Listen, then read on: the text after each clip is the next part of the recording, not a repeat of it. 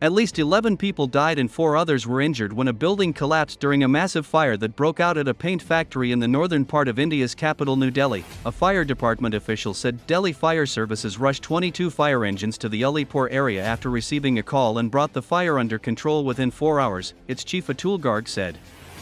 Fire officials said that the blaze started on the ground floor of the factory, trapping the victims on the floors above with no way out. The building, which also houses a chemical warehouse, is located in the Alipur area in northern New Delhi. The charred bodies of the 11 victims were recovered from the rubble after fire engines doused the flames after battling for more than 5 hours. According to the Delhi police, the fire was preceded by a blast, probably caused by chemicals kept in the factory. Due to the blast, some nearby houses and shops also caught fire. Some of the injured persons were residing in those places. Fires are common in India, where building laws and safety norms are often flouted by builders and residents.